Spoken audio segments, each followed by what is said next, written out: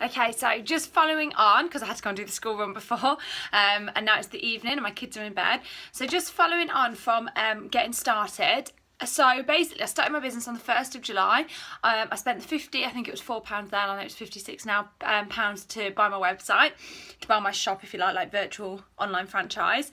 And then what I did was, because I wanted to have integrity of recommending these products, I wanted to personally have experience of them anyway.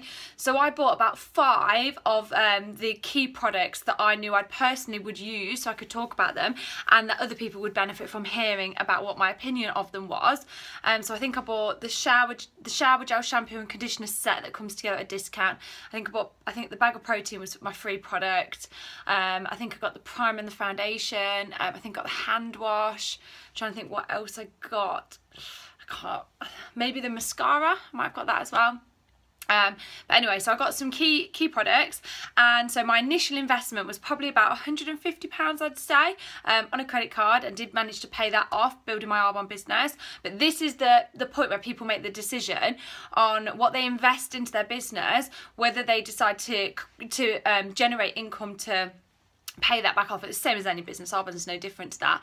If I decided to do that and then I spoke to nobody about my business, or I decided not to persevere in getting better at talking about my business, and I decided not to train, not to do all the learning, not to go onto the Arbonne University and learn all of the free stuff on there, and didn't decide to go forwards with what I needed to do to grow me and my business, then I wouldn't have made any money. And I got that it was up to me to make it work. So I went onto the Arbonne source and I literally learned about everything. I was making notes. I went onto the Facebook pages that I could get onto. I was making notes again of what people were using and their recommendations, because I wasn't able to try every single product. I was then looking at what other people found from their opinion. I was collating all of that in here, making notes, and like revising for a degree. I think that's kind of how I treated Arbonne in the beginning, and I still do now as well.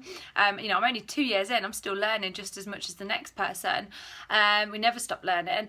Anyway, because none of my friends were keen on really good products, that was obviously one of my first hurdles, that there was nobody willing to support me. My mother-in-law, she did want to buy a couple of products, and convinced her to be a consultant, mainly because I didn't get the difference between a consultant and a PC in the beginning. I didn't really have a clue, and I was like, oh, you know, I make money out of you if you're a PC, so be a consultant instead. I didn't really know what I was doing. But anyway, she's an area manager now anyway, so that actually worked out really well. But one key bit of advice I'd say is, if somebody wants to build this as a business with you, they become a business builder and they build it as a business. If somebody just wants to be a client or a customer, they're a PC or a client. I would not make somebody who is a customer or client a consultant. Okay, because you know there's a difference there. There's different platforms for reasons.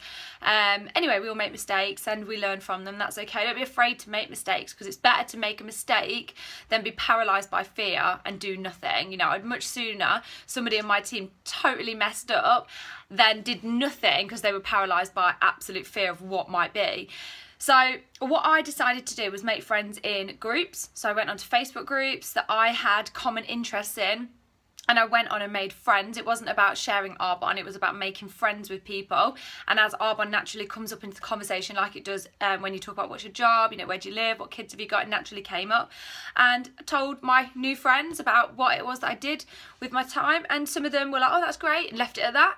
And some of them were like, oh, that sounds really interesting, like, what are your products like? So I'd tell them about the products, and say about, we had a 6-week money back guarantee, so they'd try the products with that guarantee. It does really reassure a lot of people. I'd tell people about the business and the income side of it. I'd send videos of me doing my Discover Arbonne, because if I was in hospital I was unable to meet them for a one-to-one, but if I could I would have met them for a one-to-one. And I just got out there, I just made as many new friends as possible, spoke to as many people as possible, had as many conversations as possible, and accepted that for the first couple of years I was going to be learning this industry, this profession that I did not have a clue about. I got that. It was like, I knew it was like training to be a doctor. It's not going to happen overnight. It's going to take time, and I accepted it. I just fully accepted and embraced it. I decided I was going to be at the 3rd level, the region level, by my 1-year anniversary, and I just worked my little socks off to achieve that. I did a lot of personal development, which I'd not been exposed to pre-Arbonne. So I immersed into books, trainings. I was at every single event. I made sure that I did not miss a region training. I did not miss an online weekly conference call. I was always present at those things. They were my top priority, and my husband knew that. So if something was needed with our daughters, he knew that that was my top priority, because that's what was that.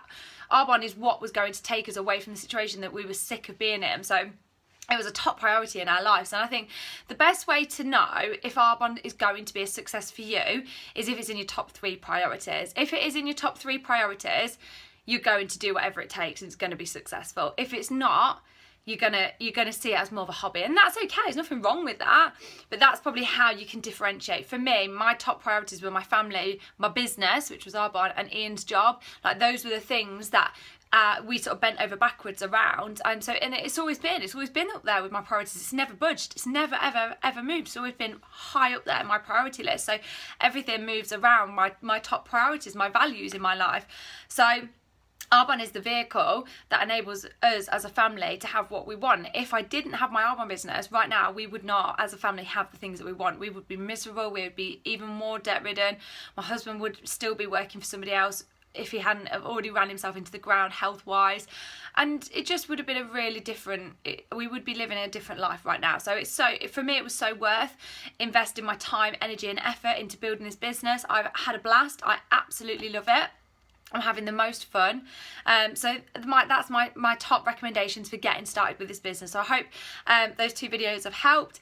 I do get asked about this several times a day, so I'm glad that you've been able to watch this on a video rather than me trying to retell all of this, because sometimes I can miss bits out or get a bit confused trying to talk about things, especially when it's like late at night and I'm getting a message and trying to reply. So I hope that that's been really helpful. It's probably going to help me out no end, because I can send this as a duo video now. And good luck with your business. Stick to your sponsor like crazy.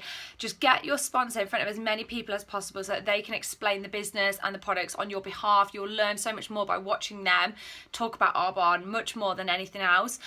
Do personal development. Make Arbonne in your top 3 priorities. Get your diary out for the next 12 months. Make sure your region training's in there. Make sure your weekly online calls are on there. Your Discover Arbonnes and whatever else it is that you feel like, or your sponsor feels like, it's going to help build your business and grow your business. Get it in your diary as your top priority. Don't budge around it. You know, if that's what is going to take you to where you want to be, don't move it. So good luck with your business. I look forward to hearing about your success.